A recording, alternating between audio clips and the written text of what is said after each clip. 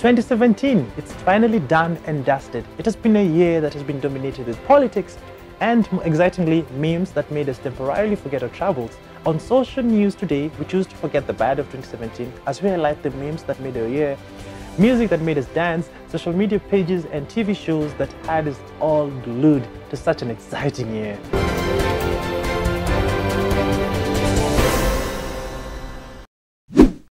This year, Kenyans on Twitter did it again. It started off with Salt Bay, the Turkish chef who trended worldwide for his way of applying salt on a steak and his intricate style of cutting meat. Remember this?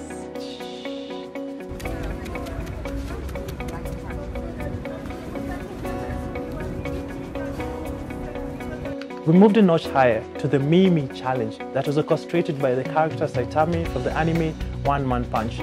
Brands jumped onto it and it was just hilarious.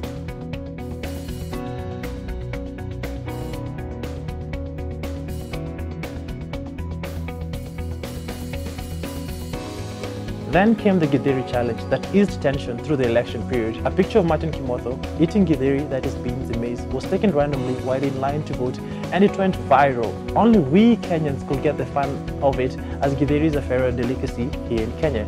We made Githeri man teleport everywhere we could imagine, from State House to hanging out with celebrities. And it was also hilarious. Two nasty accidents happened late in the year, of a helicopter over Lake Nakuru and that of the late Nyeri governor, brought to light an eyewitness who was allegedly at both scenes. Again, he resurfaced shortly after the tragic road accident along the Nairobi-Murang'a road today that claimed the life of Nyeri Governor Wahome Gakuru. Well, here's a little of what he had to say at both scenes. Hao watu nasikia wakisema sijui ilikuwa 6, ilikuwa 7, ilikuwa saa 2, wajui ile kitu wanasema. Okay, niko state, ama ni pilot wa state. Mwenye alipass ni rafiki yetu. His physical attributes and gadgets while giving his witness account to the media created memes that made us burst out in laughter, more so on the memes that were created of him.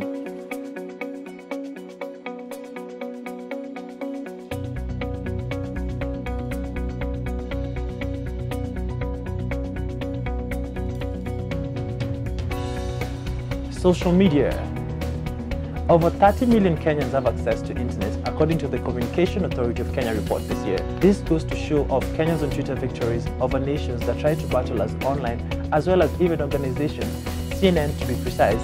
Been looking at reaction in Kenya to some rather, let's say, inflammatory comments on an international broadcaster, which have led to a new hashtag, which is Someone Tell CNN. Tell us a little bit more about this.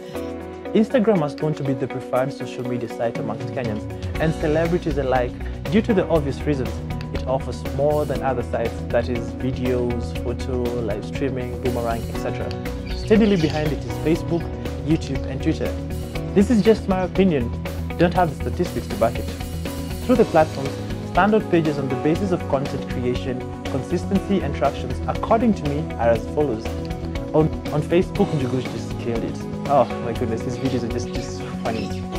There was also a page by guys called the Bedsitter Chronicles, which they're narrating a tale of a single guy within a bedsitter. You guys need to watch it. They're also just hilarious if you've not watched them. There are also the guys, the professor guys, those guys, the Kalenjin guys were just hilarious and they did it. On YouTube, hands up for over 25, man. The ladies, oh my goodness, it's been interesting and they just blew out. Caroline Mutoko, she's been consistent and her content has actually been very intricate. Xtiandela for vlogging, good work, my goodness. I checked out how many videos you do, crazy. And also the Real House of Karamkware, I'm actually a big fan. On YouTube, the fantastic numbers and the content, DGCT, just been hilarious. And also the news houses, KTN, NTV, Citizen, you guys have been consistent and in updating the platform. And kudos to you. On Instagram, celebrities actually just took over, man. The likes of Larry, Jelango, and the socialites. They actually just did it. On Twitter, I'm not really a big fan of Twitter. On TV shows, the trend has maintained to me. Even with Larry leaving, Amina taking over, I think it's just a good move. 10 out of 10 has been good. Let's talk on Ibra TV. My goodness, you guys have been doing a fantastic work. Churchill maintained. Sidebar, the political show, Larry Mado, fantastic. JKL, Real House of. I think we've enjoyed a lot of shows. Music. Music is one of the few things that brings us as Kenyans together. An element of music that we fully embrace is dance, and this year we got new dance styles to add on to a growing list. The only other growing list we have in Kenya are corruption scandals and Olympic medals. 2 songs did it this year. Zigwembe by Bruce Newton.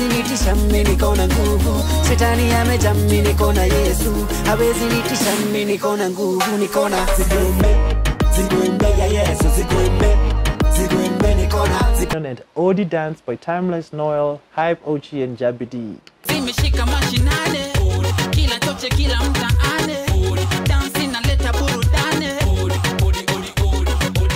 The 2 songs had us on our feet and brought joy to our faces as we played both in church and clubs. It is on this note that we bid bye-bye to 2017 and usher in 2018 that we hope it will be brighter and bring much more joy. My good name is Ian Dennis and this has been Social News. Energy that all this bring is big and you know.